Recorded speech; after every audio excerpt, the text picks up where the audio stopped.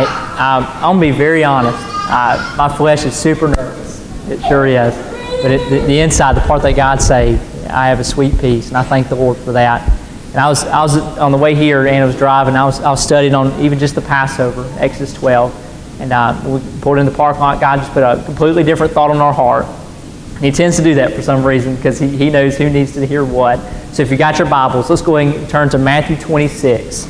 Matthew 26. I've been studying on this, but he's just put this very heavy on our heart, and I want us to look at something from the perspective of two people, and then look at it from your perspective, I guess you could say. So Matthew chapter 26, I want to thank the church for the prayers, the support. It means more to me than I could ever tell you.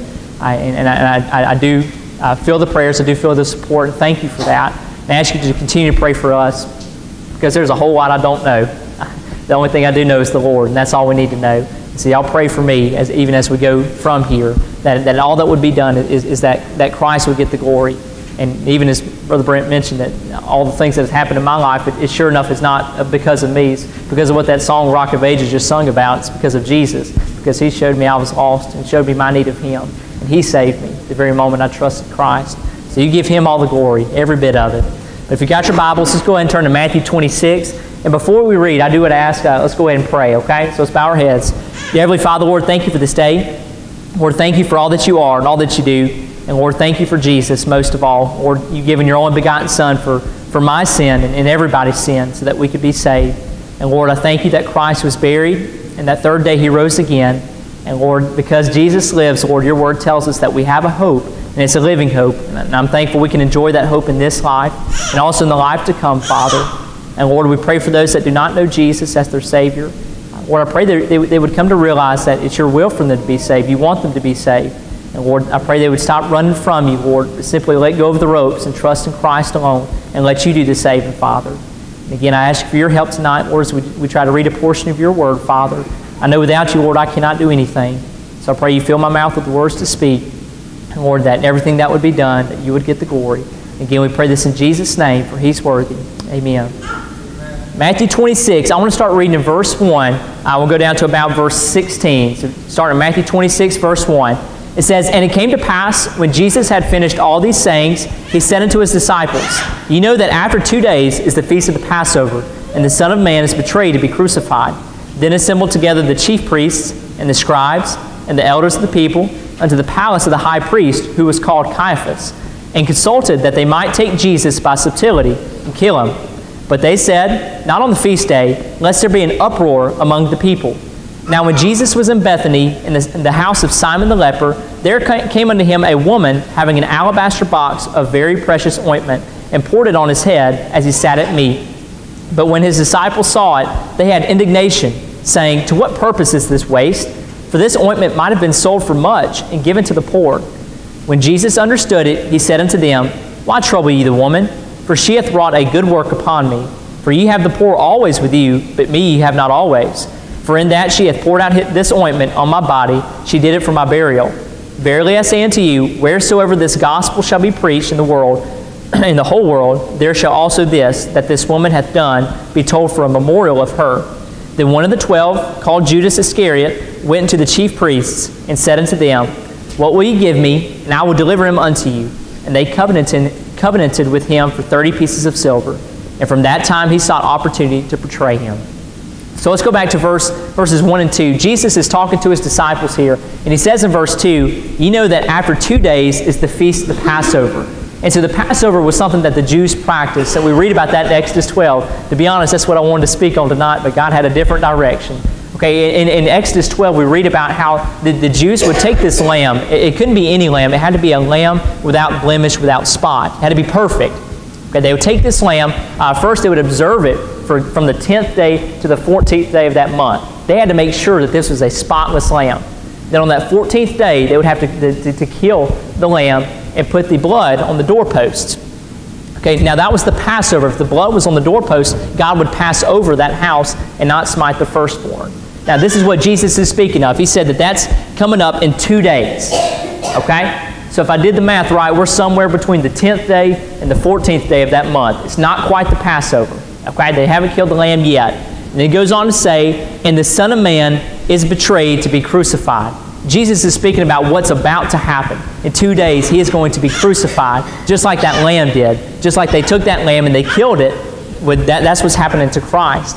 And the neat thing, I'm not going to get into tonight, but they killed the lamb in the evening. Okay? Jesus was crucified in the evening. That's not by accident. God perfectly put that together. But let's keep going. Starting in verse 3, we read of these chief priests and these scribes and the elders. That's also called the Sanhedrin Council. So they're getting together and they're trying to come up with a plan to betray Jesus.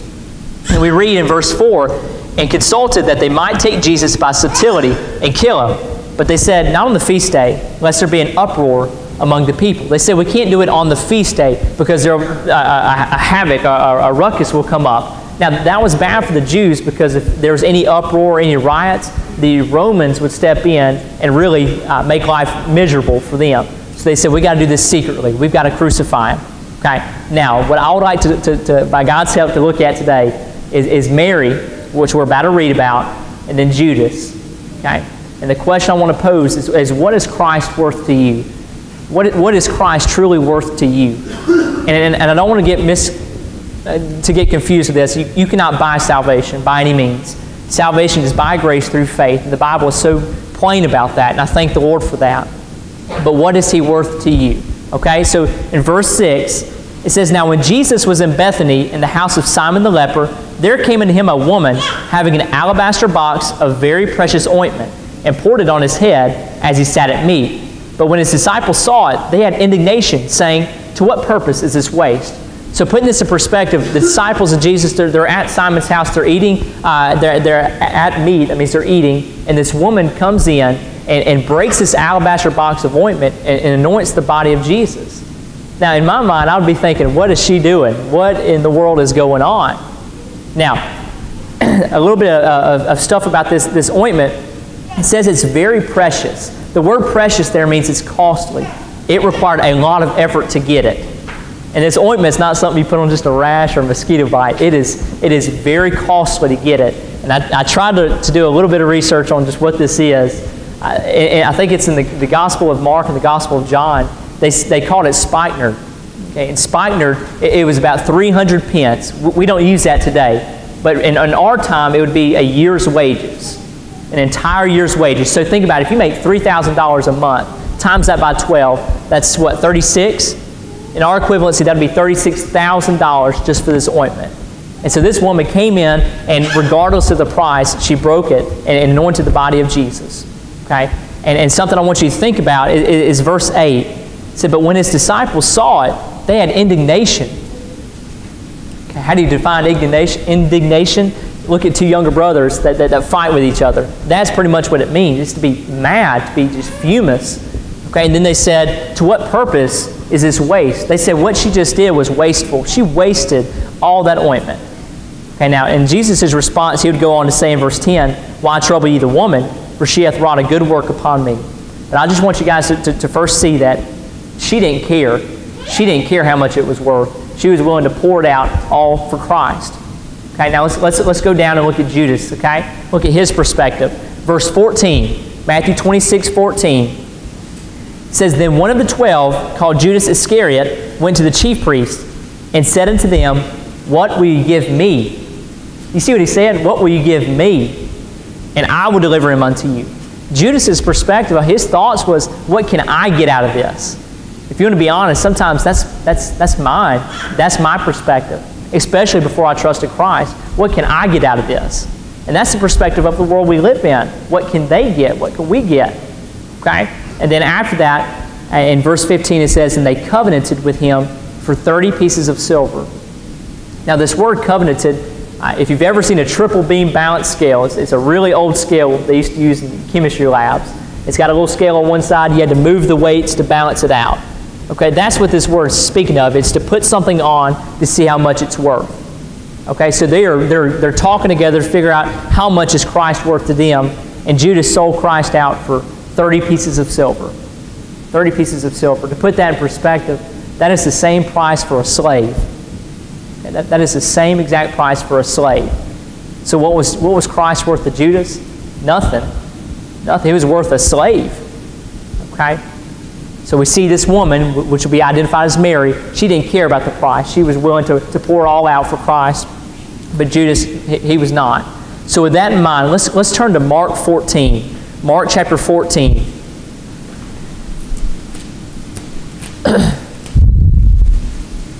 And so this is the same account, written a little bit differently, but it's the same message. Mark chapter 14.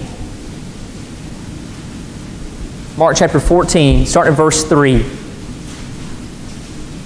It says, "And being in Bethany, in the house of Simon the leper, as he sat at meat, there came a woman having an alabaster box of ointment of spikenard, very precious. And she brake the box and poured it on his head.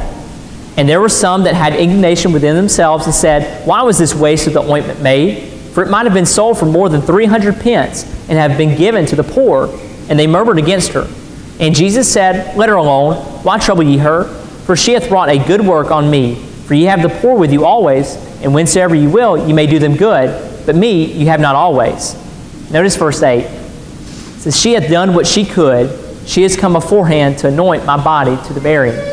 I love that. It says she has done all that she could, not for salvation, but because she is saved, she did all that she could for Christ. That is from Mary's perspective. Now let's look at it from Judas's eyes. So John chapter 12. John chapter 12.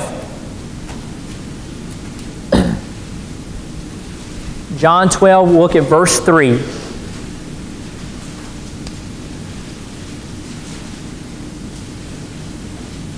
I know this is the same account. We're reading it over and over. I just want us to understand what's going on in this account so we clearly see what's going on. John chapter 12, verse 3, it says, "Then took Mary a pound of ointment of spikenard, very costly, and anointed the feet of Jesus, and wiped his feet with her hair. And the house was filled with the odor of the ointment. Then saith one of his disciples, Judas Iscariot, Simon's son, which should betray him, Why was not this ointment sold for 300 pence and given to the poor? This he said, not that he cared for the poor, but because he was a thief, and had the bag, and bare what was put therein." So now you see why Judas would even say, let's just give it to the poor. His heart was not in giving it to the poor. The Bible says that in verse 6, but because he was a thief. See, Judas was all motivated by what he could get out of that relationship, I guess you could say. And see, we would later learn that he sold Christ out for 30 pieces of silver, the price of a slave. So how does that relate to us today? I want to re-ask the question, what is Christ worth to us? What is he worth to us? Okay, so let's turn back to Matthew 26. Matthew 26.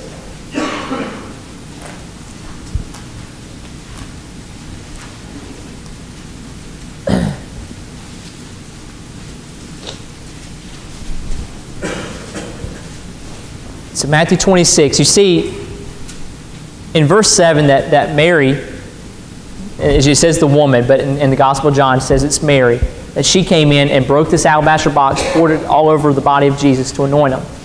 How is it with us as saved individuals? Are we Judas? Are we Judas? Are we like Mary? Are we selling out to follow the things of this world? 30 pieces of silver?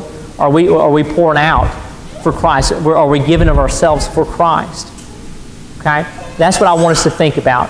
But notice again, in verse 15, Judas said, "What will you give me? And I will deliver him unto you." And they covenanted with him for 30 pieces of silver. Judas was not concerned for Christ. As you see here, he was more concerned about what he could get out of this. What can he get? But I'll turn it just a little bit different. I am so thankful to the Lord that I'm not worth to him 30 pieces of silver. I praise God for that. Okay, because in 1 Peter, let's go ahead and turn there. 1 Peter chapter 1. 1 Peter chapter 1.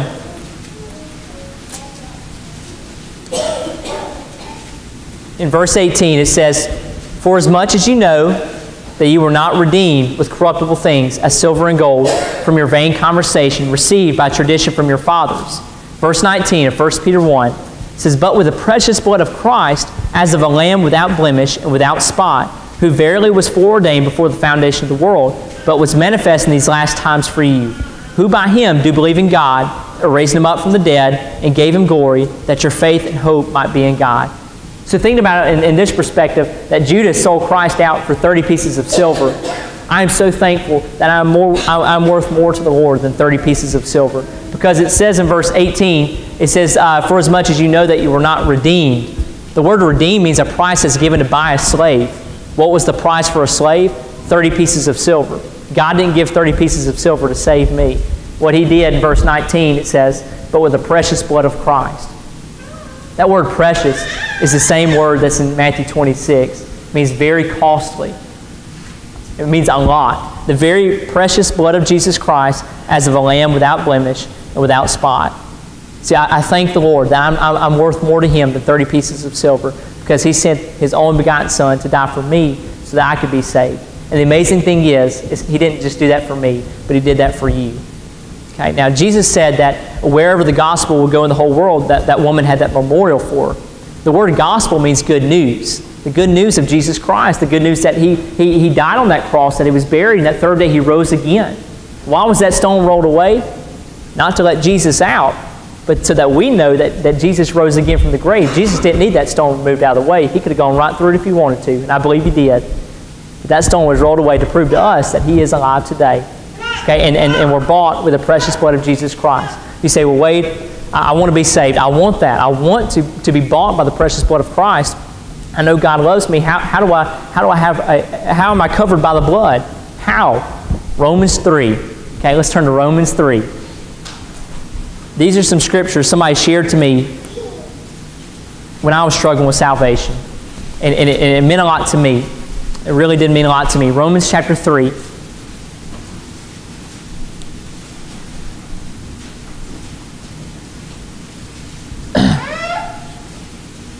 So how can I be covered by the blood? Just like in the Passover, how they put the blood over the door and God passed over that house. How can I be saved? It says in Romans 3, verse 19, it says, now we know that what things soever the law saith, it saith to them who are under the law, that every mouth may be stopped, and all the world may become guilty before God. Therefore, by the deeds of the law, there shall no flesh be justified in His sight. For by the law is the knowledge of sin. The first thing you must realize is that you are a sinner. That was the hardest part for me. Because in verse 18 it says, every mouth may be stopped. You know, in teaching public education, you hear a lot of funny things. Like you give out a homework assignment and then they'll come up with some excuse as to why they didn't do it. It's not going to be like that with the Lord in our sin. He said that every mouth is going to be stopped. We are proven guilty. We are proven guilty. Okay, there's no room for question. I'm not just saying you, but it's me too. And it says in verse 20, for by the law is the knowledge of sin, that God convicts you, shows you that you are a sinner. But then, thank the Lord for the rest of these verses. Verse 21, it says, but now the righteousness of God without the law is manifested, being witnessed by the law and the prophets, even the righteousness of God which is by faith of Jesus Christ, unto all and upon all them that believe, for there is no difference. For all have sinned and come short of the glory of God. And I believe that word all includes all. That's everybody. We have sinned and fallen short of the glory of God. But you see, it has a little semicolon at the end of verse 23. That means that God's not done. He's got something else to say. He says, verse 24, being justified freely by His grace through the redemption that is in Christ Jesus, whom God has set forth to be a propitiation through faith in His blood, to declare His righteousness for the remission of sins that are past through the forbearance of God. To declare, I say, at this time, His righteousness, that He might be just and the justifier of him which believeth in Jesus. So just like Judas betrayed Christ for 30 pieces of silver, I praise God that He didn't do that to us. I praise God that He did not, but rather He gave His only begotten Son so that we could have a relationship with Him, so that we could be saved. And the Bible says that we've all sinned. We've all fallen short. We have not met God's standard. But it also says that we're justified freely. It means you don't have to bring a price. You come broken just the way you are, because that's the way God saves. Okay? You being justified freely, but it says by His grace, through the redemption that is in Christ Jesus. What's that word redemption mean? A price given for a slave. Okay? It's not 30 pieces of silver, but it was the precious blood of Jesus Christ that God saves us. And it said in verse 25, whom God has set forth to be a propitiation through faith in His blood. See, like I said, it's not the 30 pieces of silver. It's faith in His blood. And then God does all the saving. So again, I ask the question, what is Christ worth to you? Okay, think about it in the lenses of Mary. She was willing to pour all that she could out for Christ. You can't serve Christ. You can't serve the Lord until you know Him, until you have a relationship with Him. Okay? Or are we more like Judas? Are we saying that, yeah, I'm a Christian out here, but in here, I'm so far from Him? Are we more concerned about what can I get out of this? Can I get this? Can I get that? And we're selling out for 30 pieces of silver. Now, I'll be honest, teaching public education, I see a lot of young people choosing the 30 pieces of silver. Okay? This girl, this guy, this group, that group. Okay? This sin, that sin. It's not worth it. It's not. It's just not. Don't sell out for the 30 pieces of silver.